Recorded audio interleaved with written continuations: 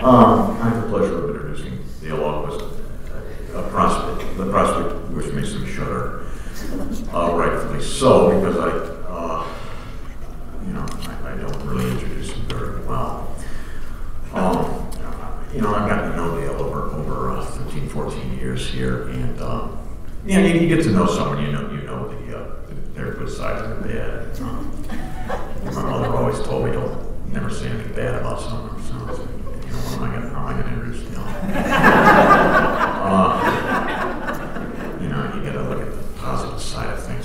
Anyway, this is like my one chance to spear him. You think I'd take advantage of it?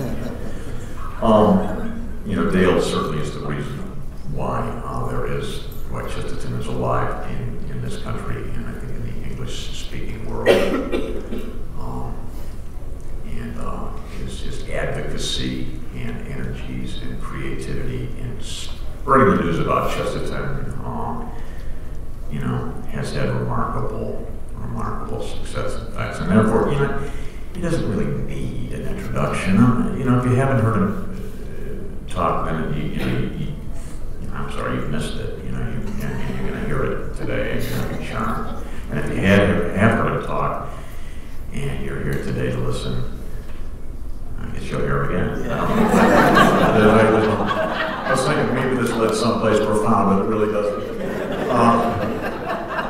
Dale, will you save the show? Save the internet.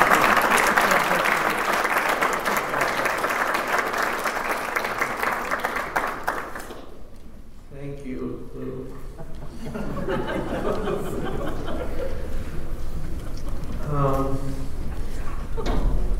How many of you were at the talk that I gave in Buffalo on Thursday?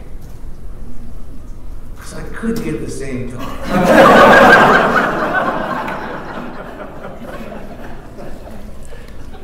Hey Lou, before you leave, what was I supposed to talk about this morning? Just about isms. Isms, okay.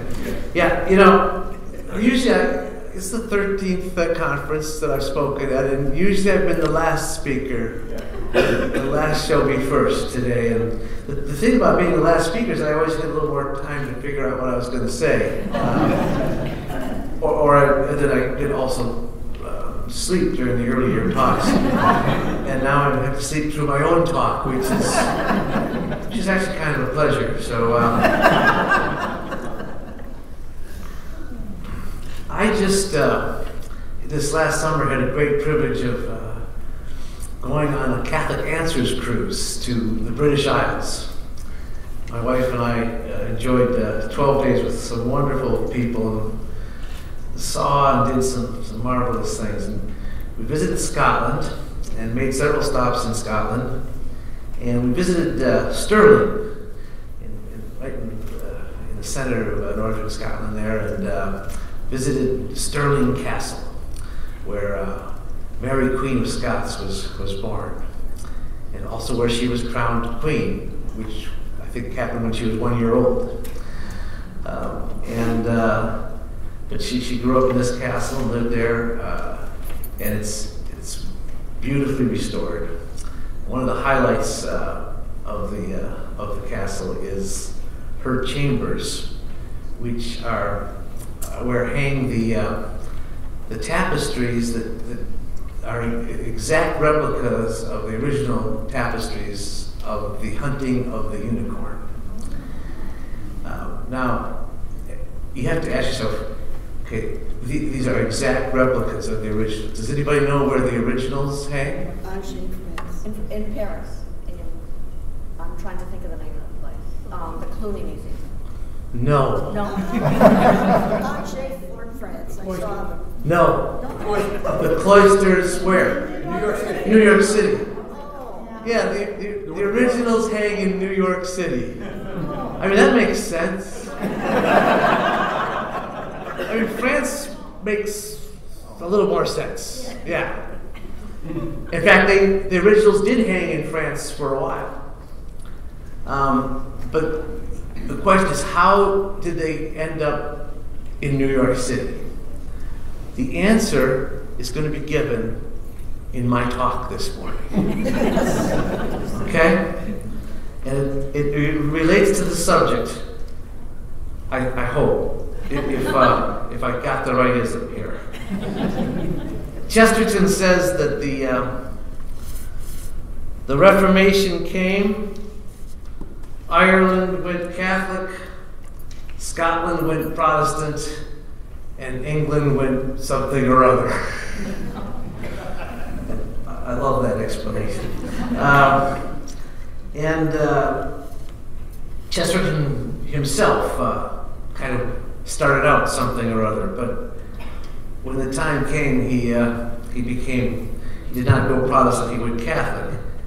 But his perspective about the Scotch is quite interesting, because he himself was a quarter Scotch. That's why his middle name is Keith. And he considers the Scotch romantic people, which is sort of the last thing you think of the Scots is romantic. But he considers them romantic. The Scott, Joseph and I were talking about the reputation that each of the British countries have, and what did you say the Scots' reputation was? That they were mean. That's mean.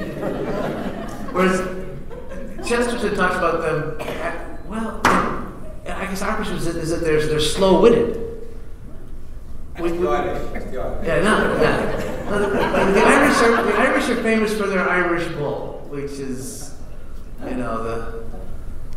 it's hereditary in his family to not have children. That sort of thing. And it's the hope of dying that keeps me alive. Irish bull. Whereas the Scottish, the gentleman from Scotland went and visited his friend in England.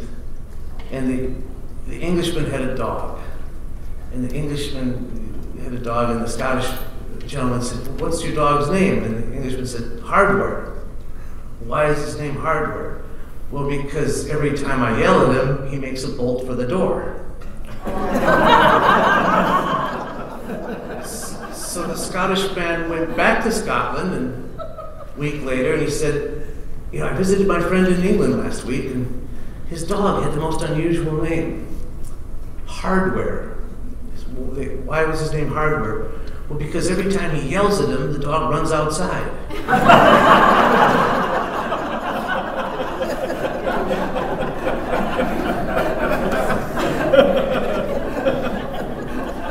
and the other joke is, how do you make an old Scotsman laugh?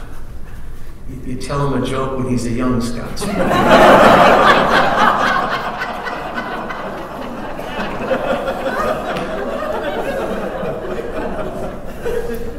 But Chesterton considers them a romantic people, and he defines romance as that need for the mixture of the familiar and the unfamiliar, the natural kinship between war and wooing. In literature, Romanticism is a mood that combines to the keenest extent the idea of danger and the idea of hope. In a word, adventure. And he calls romance a state of the soul. For some dark and elemental reason which we can never understand, this state of the soul is evoked in us by the sight of certain places, or the contemplation of certain human crises, by a stream rushing under a heavy and covered wooden bridge, or by a man plunging a knife or a sword into tough timber. And the writers who best catch the spirit of romance, as in a net, are the Scottish writers. Sir Walter Scott, Robert Louis Stevenson, writers of adventure and romance. And those are the writers that Chesterton grew up with. These were the food and the drink that he read. We associate romance and adventure with pirates, fighting finding buried treasure, and we should. But the real adventure is an internal affair. Romance shows up in the externals, but it is a state of the soul. Robert Louis Stevenson's Kidnapped and Treasure Island They're great adventure stories, but Stevenson's most compelling adventure story is The Strange Case of Dr. Jekyll and Mr. Hyde. And Jekyll and Hyde is a thing that we think we understand, a story we think we all know about the man who splits himself into two men, one good, one evil. And Chesterton points out that's not what happens. He says the real stab of the story is not in the discovery that one man is two men, but in the discovery that two men are one man. After all, the diverse wandering and warring of these two incompatible beings, there was still only one man born and one man buried. Jekyll and Hyde had become a proverb and a joke, only it's a proverb read backwards and a joke nobody really sees. The point of the story is not that a man can cut himself off from his conscience, but that he cannot. The reason is that there is never an equality between good and evil. Jekyll played with danger when he unleashed evil. Jekyll created Hyde, but Hyde could never have created Jekyll. He could only destroy Jekyll. Evil does not create anything. Evil can only destroy. So Chesterton says the Scotch are romantic, but they embarked on a great adventure, a scheme that unleashed a really, truly great evil on the modern world. It was dangerous, but it was romantic. It seemed worth the risk. It was the Industrial Revolution. And Chesterton says how the Scots are always known for having an eye for business. He says Cyclops had an eye for business. It was in the middle of his forehead. It served him admirably for the only two duties which are demanded in a modern financier and a captain of industry, the two duties of counting sheep and eating men. The Scots accepted the industrial civilization with its factory chimneys, its famine prices, with its steam and smoke and steel and strikes. You need to be very romantic to accept an industrial civilization. The industrial dream suited the Scots. Here was a really romantic vista, suited to a romantic people, a vision of higher and higher chimneys taking hold upon the heavens, of fiercer and fiercer fires. Here were taller and taller engines that began already to shriek and gesticulate like giants. Here were thunderbolts of communication, which already flashed to and fro like thoughts. The dreamy, romantic Scot could not be expected to stand still in such a whirl of wizardry and not believe that he would be richer. They were tempted by the enormous but unequal opportunities of industrialism because they are romantic. But the industrial cities of Scotland, Chesterton says, did not become rich. They became poor cities with a few rich men. So adventure means risk and reward. It also means risk and failure. Some would say that the Industrial Revolution that grew out of Scotland was a great success. Chesterton would argue it was a great failure. And the Catholic Church would agree. And if you disagree, read Rerum Novarum. Pope Leo XIII's encyclical from 1891 on the working classes, where he recognizes that industrialism did not set people free. Rather, it created a new kind of slavery, and a pitiful wage slavery, and urban ruin, and new kinds of societal ills that the world really hadn't seen before. All festering in heavily populated cities where people suddenly clustered around the factories. And these problems were caused by industrial capitalism, and they were obvious. Pope Leo cautioned that the wrong solution to these problems was socialism, because that was the only thing being offered as a solution. He argued that the right solution was a more widespread ownership, that workers should become owners. And this was the basis of Catholic social teaching and of Chesterton's own ideas on economics and politics, which came to be called distributism. The ownership means independence, which means freedom, which means responsibility. We forget that capitalism was originally known as individualism, which is why socialism is called socialism, because it was a reaction against individualism. The basic unit of society is not the individual or the community, it's the family, and that's Chesterton's great insight. But we forget who was the architect of modern capitalism. It was a Scotsman. It was Adam Smith. And his book, The Wealth of Nations, is basically the manifesto of capitalism. And we also forget that Adam Smith was a Scottish Presbyterian. Church of Scotland is Presbyterian. As a Scot, he was romantic, but he also had an eye for business. As a Presbyterian, he was a Calvinist, and the essence of that is predestination. And his approach to economics is every bit as materialistic as Karl Marx's. And when I say materialist, I mean determinist. There's no room for free will. The market is a machine that simply works without, it's free will that screws up the machine. Just like Karl Marx realized that religion screws up his plan. Chesterton says Scotland has that double dose of poison called heredity, the sense of blood in the aristocrat and the sense of doom in the Calvinist. There's a white flame which marks the eternal fanatic in every Scotchman. They are the race of the suddenly converted. He says they claim the cross of St. Andrew as their symbol, the X. But he says they believe that St. Andrew was a Scotsman and also a Presbyterian.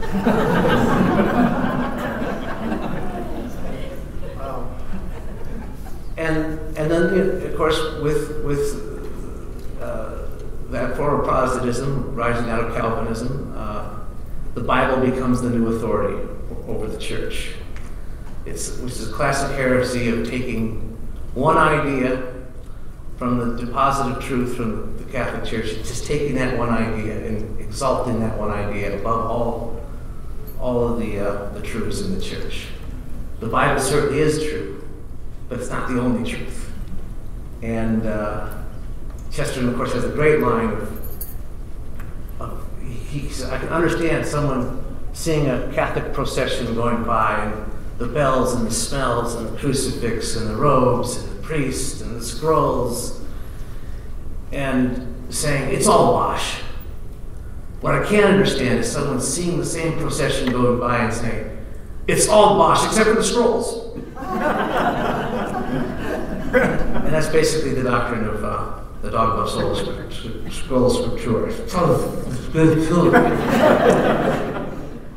So predestination is a problem. But the real problem for Chesterton from the Scotch Presbyterians is Puritanism, which is what my talk is supposed to be about. How are we doing for time here? I think I'm just about done. Dang. I had a lot to say about Puritanism, too. Lou's not here, so I'll just keep going. All right. Yeah, Chesterton says that Puritanism is epitomized by the Scottish Sabbath, which is basically the idea of no work is interpreted to mean also no play. He says the Scottish work week is 6 days of avarice and 1 day of fear.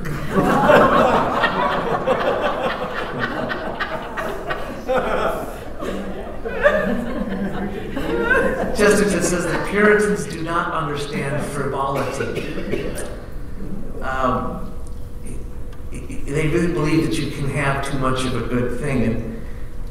And Chesterton says that doctrine is an attack on the doctrine of eternal life. You can have too much of a good thing. You can have more of a good thing than you can even comprehend, which is what heaven is. But they believe that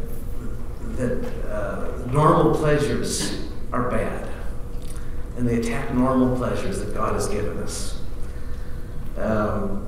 Paganism really preserved the human things, and the church preserved the pagan things that were the human things.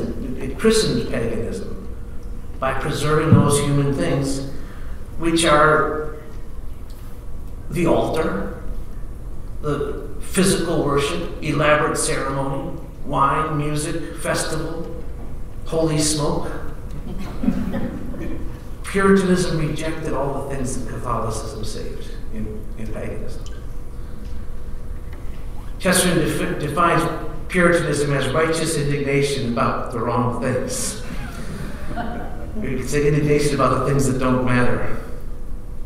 Paganism, on the other hand, tends to float towards a devotion to things that ultimately don't matter. So both have an unbalanced view of the material world. Puritanism is legalism, whereas paganism becomes license. They both lack common sense. The Puritan tries to make innocent things seem guilty.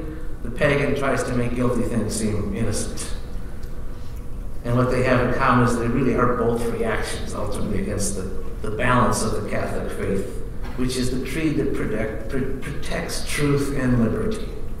Chesterton says a man's minor actions ought to be free, flexible, creative.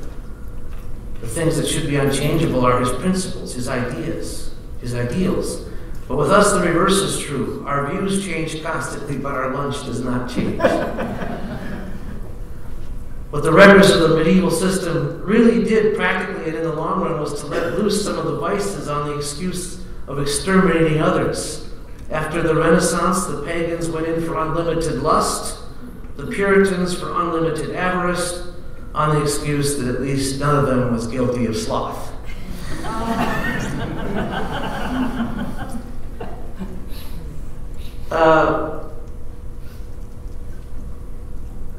The new paganism is not a return but a decline.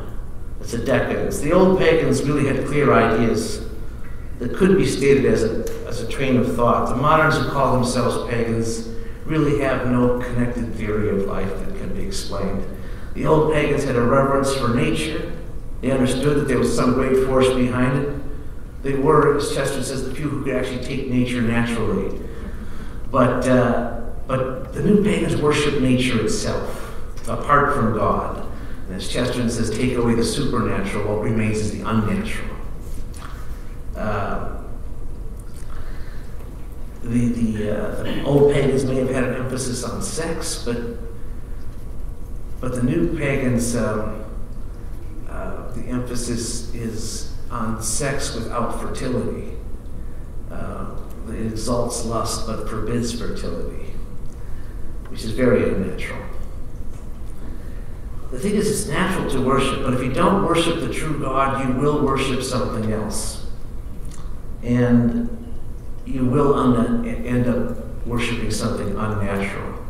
And the reaction against this, which will lead to a decadence, the reaction against this is always in danger of overreacting, which is what Puritanism is. It's an overreaction. Chesterton says that it's hard to correct an exaggeration without exaggerating the correction. And that's what Puritanism is.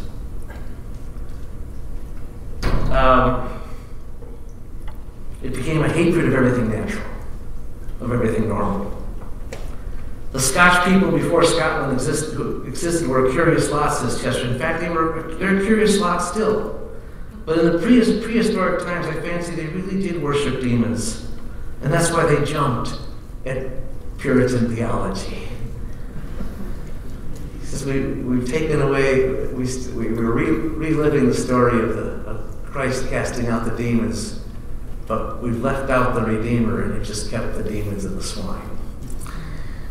Now, I said that I was going to explain why those tapestries ended up in New York, right? The answer is in the church that's right next to the Stirling Castle. It's called the Church of the Holy Rood, which means holy wood. In other words, piece of the true cross. And it was just a beautiful Catholic church until the Scotch Presbyterians took it over. Now it's sort of a shell of what it was. And we took a wonderful tour. We looked around all the stuff there, and we got into a conversation with a well-dressed gentleman who had a tag that said Ministry of Welcome. And I was asking about the history of the Church of Scotland and how it differed from the Church of England, and he pointed out that, well, the Church of England, they started for political reasons, really, whereas the Church of Scotland started for religious reasons. And that was a good explanation, because, as we know, the Church of England was because Henry VIII wanted to become the head of the church so he could get a divorce and get a new wife. The Church of Scotland started because John Knox wanted to replace the authority of the Catholic Church. And they came in with a very puritanical approach, and they started cutting heads off of statues, beheading statues and destroying statues, destroying any of the beautiful Christian art. Because, well, the answer was explained in I was on the side of the church was a kind of an arched opening, and it was called the Easter Sepulchre. And there's a sign on the wall next to it that says the Easter Sepulchre is a very rare feature. In the Middle Ages, it was regarded as the most holy place after the high altar in the whole church. For Good Friday, it would be decorated with flowers and foliage, among which an image of the crucified Christ was laid. Then on Easter Sunday, the resurrection of our Lord would be celebrated in the Easter Mass. Then comes the great line. The Reformation swept such ceremonial aside and relied on preaching to teach the faith. In other words, nothing about worship should appeal to the senses. Chesterton says, the Puritan believes it's better to worship in a barn than in a cathedral, for the specific reason that the cathedral is beautiful. Physical beauty is a false and sensual symbol coming in between the intellect and the object of its intellectual worship. This is the essential Puritan idea that God can only be praised with your brain. It's wicked to praise him with your passions or your physical habits or your gestures or instincts of beauty. Therefore, it is wicked to worship by singing or dancing or drinking sacramental wines or building beautiful churches or repeating magnificent prayers. We must not worship by dancing, drinking, building, or singing. We can only worship by thinking. Our heads can praise God, but never our hands or our feet. And this is actually why, after the Reformation, when the Church of Scotland took over Stirling Castle, they tore down the tapestries that were hanging in the Queen's chambers, and they literally threw them on a dung heap. And they were rescued by some Catholics who then brought them to France, where they hang in a royal palace for many years, until, ironically, a Puritan by the name of John D. Rockefeller bought them for $1 million and brought them to America. But what is the hunting of the unicorn about? Does anybody know? It's an allegory of the Passion of Christ. The unicorn represents Christ, and was led by a virgin, obviously, who represents Mary. And it was one of the things that was beautiful, that was allegorical, that the Puritans rejected and literally threw away into a dung heap. And then they had to go through the elaborate procedure of making an exact replica of them so they could hang them up again. the tourists to see. One of the things I asked the Ministry of Welcome guy was, I said, what did you do with the piece of the true cross that used to be here? And this was a question that obviously no one had ever asked him before. He said, well, if you believe that sort of thing. He said, the problem was that after the Reformation, we inherited all these churches.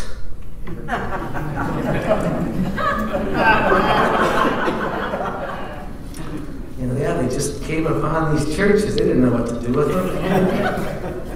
They got rid of all that stuff in them, like pieces of the true cross. These things had to be saved by the Catholics. I guess there's an allegory in that too. I'm done.